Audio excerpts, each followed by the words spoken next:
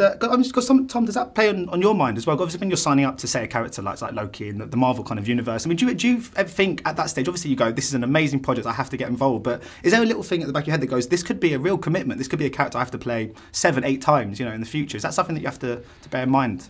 Well, I've never actually... That's not a choice I've made because what's so sort of accidental about Loki is that when I joined the Marvel universe, there was no Marvel universe. I mean, there was, but it was much smaller than it is now.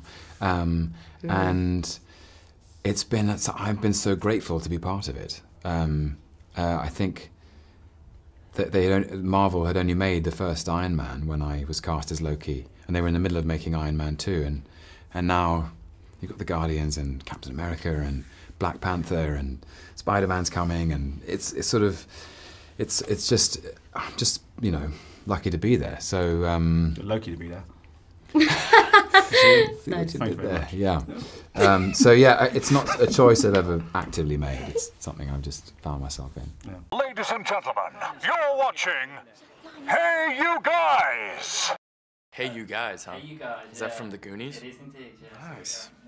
Hey.